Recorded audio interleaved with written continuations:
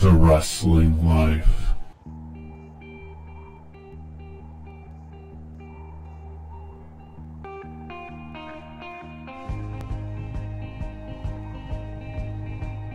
Hey everybody, this is The Wrestling Life, episode 242.5. I'm Ethan. And I'm Liam. Liam, we have so much to talk about this week. And not a lot of time to do it, because 0.5 means it's a shorter episode, so we got to get right to it today. That's exactly right. We're going to put this up on YouTube first, and then after a day or so, it'll go up on the podcast feed. Just experimenting, trying some different things here. We wanted to do a show because, Liam, it's boss time.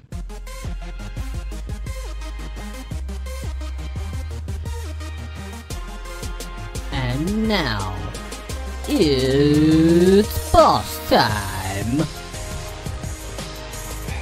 Yeah, Sasha Banks is a 5-time Raw Women's Champion, the first ever 5-time Raw Women's Champion.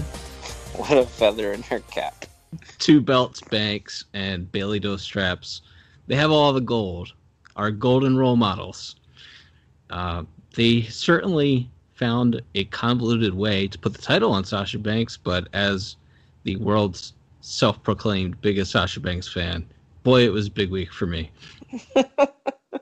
Well, I'm happy for you. I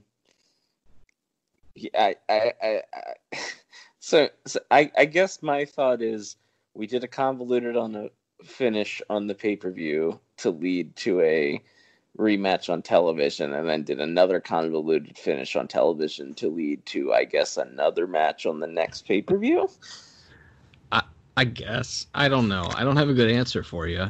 Or we just do stuff now and we don't really think about it that much, one or the other. My thought is we just kind of do stuff now, because a couple of weeks ago, Kairi Sane pinned Bayley in her last match in the company. Yeah, that's bizarre. Like, everything about the way Kairi is leaving the company, I find fascinating. That they put her over on her way out. Yeah. That they put up this really, really sweet video for her on socials and YouTube, and had all the other Japanese wrestlers wishing her well, and her talking about her, relatively short but full WWE career, and then it's just really nice and sweet, and then she just walked off into the sunset, and 3 minutes after she got written off TV, she was like, "All right, see you guys." Yeah. So I find everything about this bizarre, and then the side effect of the bizarre exit of Kairi Sane is that your favorite wrestler is now a double champion. We sure do have a lot of double champions in WWE these days. Yeah, we sure do. It was supposed to be a short episode, so we should probably curtail the Kairi Sane talk. But I will say that is the nicest send-off they've ever given anyone in terms of that video they put up. Mm-hmm. It's really bizarre. It's great. Yeah. I'm very happy about it. It's just so not WWE. Yeah, just the idea that they brought her back after everyone thought, or after it was sort of already known she was leaving, just to have her pin the SmackDown champion and then let her walk off. I mean, obviously, they did the angle where Bayley beat her up to, I guess, get her heat back or whatever, but it's still very strange. But again, not complaining. It was nice. Yeah. And Drew and Dolph had another match on Raw. I guess it was okay. I don't know. My brain shuts off when I see Dolph. They suddenly decided it was non-title, I hear. Yeah, they quietly announced that the day before. Oh, that's interesting. I guess because we didn't have time to do re-edits, and Randy's promo specifically challenged Drew. Although I feel like that's never stopped them before. Sure. They all the time set up title matches for pay-per-views while the world champions got to defend on TV first. So I don't know what made this one so special, but whatever. Push Randy more. Yeah, Randy Orton cut a promo and said that he was better than Steve Austin and The Rock because he had more longevity and more title wins. Well, I mean, within the fictional world, that's true, right? Yeah. Uh-huh. Yeah.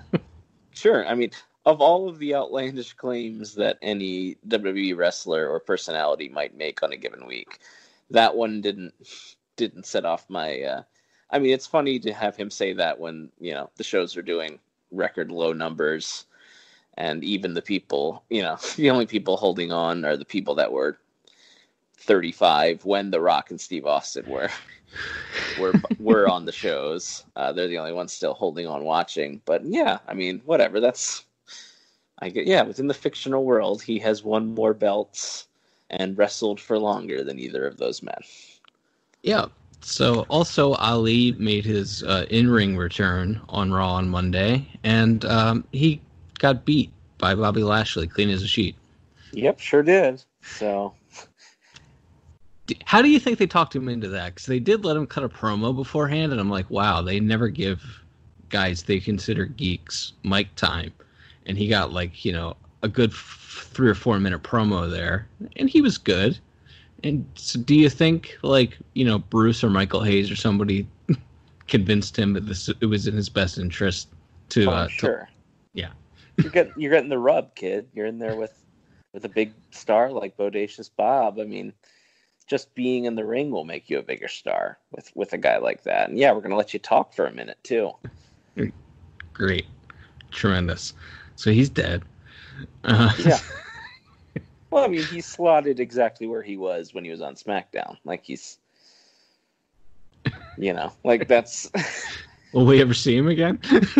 I don't know. Like, didn't he pin MVP, who may or may not be the United States champion, depending on who you ask? Yeah, I think so. So he'll come back and lose to him, and then Cruz will come back whenever he's done. Yeah, sure, whatever. Having COVID. Why not? All right, that's about all that was coming out of Monday Night Raw this week. Wednesday night stuff, I saw blurbs of what happened on NXT, but I was too busy writing 2,272 words about AEW Dynamite. Boy, did I hate Dynamite this week. What'd you think of it? Yeah, I was not a fan. Like, it wasn't like an all-time bad show to me or anything. Maybe it's an all-time bad AEW show. But, I mean, from an all-time bad wrestling show, it's like, no, it wasn't. I didn't really enjoy it. I think that's what I would say. There was nothing awful on it to me, but other than maybe Jim Ross's commentary, but it just wasn't that interesting of a show to me, and none of the matches really, like the outcomes of any of the matches didn't really feel like they were in doubt for the most part, so it's hard for me to get into it. And unlike with say last week with Eddie Kingston, I don't want to say I don't get the Warhorse thing, but like I've seen the name on Twitter. I had never seen this man, seen him wrestle or anything, so I didn't have any sort of emotional investment. And obviously, he didn't cut a promo like Eddie Kingston cut last week. So yeah, there's nothing. Like I said, I didn't think it was like the worst show ever, but it did not get me particularly excited. And it ended with the words, "The champion is going to defend against the number 5 contender." So I don't know, like why. I don't like again. I don't care, but you're the ones who instituted this the rankings thing, right? So what? Don't do that. If you want to just give whoever wants when you just want to book a person in a world title match, or just again, it's fake. Just say they're the number 1 contender. Yes, it's really not all that difficult, and we're not the ones that are making it convoluted. They are. Right, and again, or just have Darby grab a mic after the match and say, "Hey, I know I'm not the number 1 contender, but I want a shot at you, and I want it next week." And have Jon Moxley, the valiant fighting champion, say, "Okay, I'll fight you, and I'll put the belt on the line." Like, either of those scenarios would be great. But they're like, Tony Khan has made this match between the champion and the number 5 contender. I'm like, well, why would Tony Khan do that? If there are 4 other people more deserving of a title match based on your own rankings. Yeah, it's pretty bizarre, man. There was a lot of bizarre stuff on Dynamite. I guess I should clarify, I also didn't think it was like an all-time bad show or anything. Mm-hmm. I just thought it sucked. The opening match was a 10-man tag. It sucked. Like they just beat on Trent Beretta forever. Luchasaurus's mask fell off. like the entire Hikaru Shida Diamante match was like a Botchamania segment. Yeah, it wasn't good. Diamante es no bueno. Yeah, I don't know. I feel bad. I think I haven't really gotten to talk about this, but like I think like from an in-ring standpoint, Hikaru Shida is like one of my favorite people to watch in this no fans era because I think she's really compelling and her stuff looks really good and she has like a really good like fire up comeback that I think a lot of other people in wrestling lack when they're especially for the baby faces, and I think she's great at that. And it's like they just got nothing for her because they don't got nothing for any of the women unless maybe you're like an executive in the company who happens to be a woman, in which case we'll make a whole tournament up for you. But for the world champion, she's just kind of doing stuff, hanging out. Yeah, lots of interesting stuff in the women's division on this show, as we had the Deadly Draw, their version of Battle Bowl, the tag team tournament for the ladies, which is going to debut on Monday on their YouTube channel. So, yes, even more content, everyone. Great. And so just the draw is going to debut, or they're going to do matches? I think they're doing matches. Oh, okay. I don't know, though, because they never clarified. They tried to jam so much into this 2 hours this week. Yeah. It was wildly overwritten. But we only know that of two people that have drawn their spots in the tournament, and they're the native beast Nyla Rose and the returning Ariane Andrew. What? Of all the most people? Random thing. Like, did every wrestler die in a plane crash? Like, of all the people on God's green earth that you're going to hire, Ariane Andrew? I mean, I'm sure she's a very nice woman. I hope so. And I'm sure she's made a lot of good friends in wrestling. And I don't know, man. It was very random. And I have to wonder, like, it's not like she was like this big pushed star, and obviously she didn't wrestle under Ariane. Right. So like, how many people watching this show tonight, and again, it was like a 10-second segment. Yeah. So how many people tonight even like realized who that was, or like would care even if they did? Like, I can't think of any. Yeah.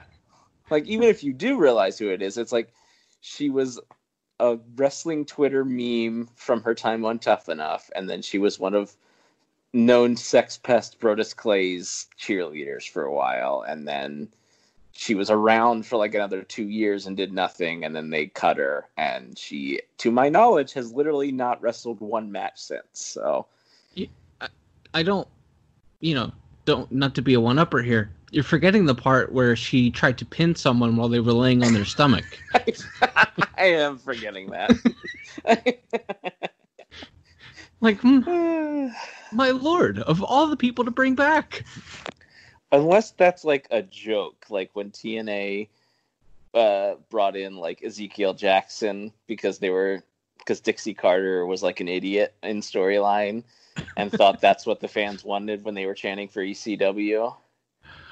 I guess, man, that's a good explanation, at least. But like, if that's the idea, it's like, oh, like whoever is like in storyline in charge of the AEW women's division is an idiot, and he's like, oh, they want Total Divas star Ariane Andrew. Like, can we get Eva Marie in? Let's just right. I'm trying to think who else was on those shows that's no longer employed by them that they can bring in. Is JoJo still with the company? Unclear. Eva Mendes? Yeah, yep, there we go. Rosa Mendes. Eva Mendes. I was like, Eva Mendes. Torres? Like, who are you talking about? No, Eva Mendes. Eva Mendes is married to Ryan Gosling. Right, okay, sure. Rosa Mendes is the girl who never won a match on Raw. Right.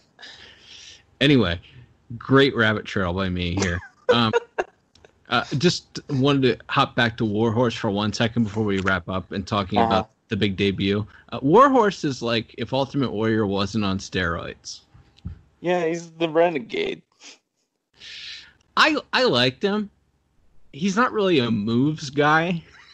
Sure. His top rope elbow is a carbon copy of Shawn Michaels' top rope elbow, though. Yeah, that was funny because JR said it was Macho Man-like, and I was like, that was so clearly the Shawn Michaels elbow. I don't know what you're talking about, other than that you're bad at your job.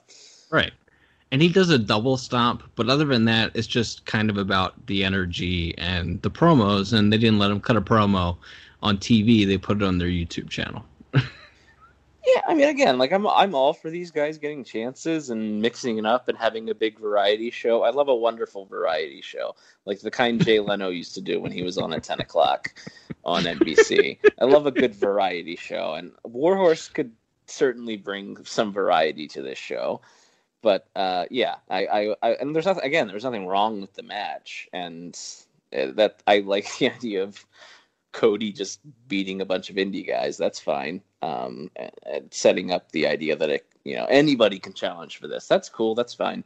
It just didn't light my world on fire. It wasn't as compelling as the Eddie Kingston thing, again, because Eddie Kingston cut this incredible promo and then they went out there and had a hell of a match on top of it. And here it was just no promo and a pretty good match. Right. And then Matt Cardona debuted. Speaking of steroids. Well, maybe he's just been eating right at home and lifting weights in a good home gym. Maybe, hypothetically, he took a dump truck full of steroids. Both equally plausible. I think I put this on Twitter at TWL_podcast, but for just a second, I was like, oh, Matt Morgan is in AEW. That's interesting. I was like, man, he's enormous. He was always a big cut dude, but he looks enormous now. Can I tell you, honest to God, what my thought was? When I saw him on the stage before they announced who it was, is that Diesel?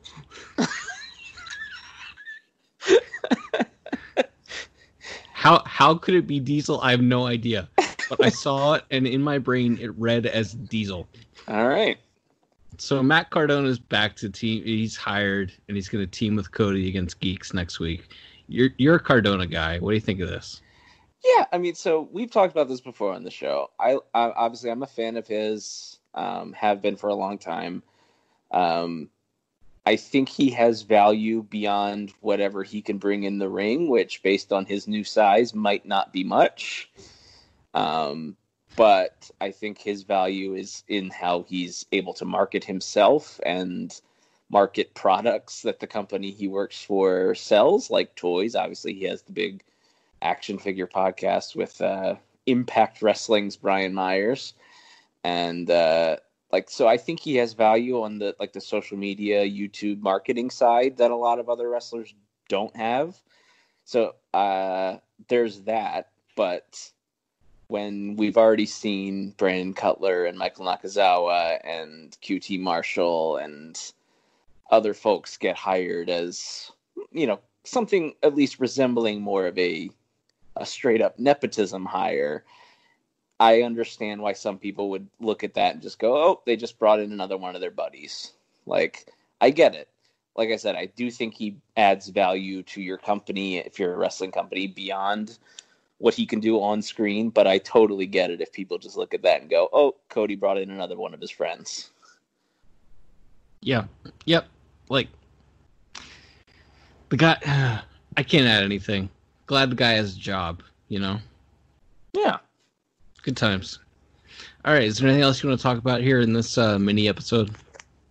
No, I think that covers the big. Oh, I do want to just mention our one NXT note for this week will be the worst guy on that show, Dexter Lumis, beat the best guy on that show, Timothy Thatcher, to go to the ladder match at the Takeover show. So that's terrible, and whoever's booking that show nowadays should probably be embarrassed. But hey, we're we are married to this Dexter Lumis thing. This 2020 version of a 1994 WWF Superstars character. We are just married to this guy, and we're just gonna. Doesn't matter if he's the worst guy on the show. We're gonna push him, and we're gonna have him beat the best guy on the show because, boy, we're strapping a rocket to this Dexter Lumis fellow. Sounds swell. Can't wait to watch that later. All right. Till next time, everybody. I'm Ethan. And I'm Liam. We will be back soon with more stories from the wrestling life. Bye-bye.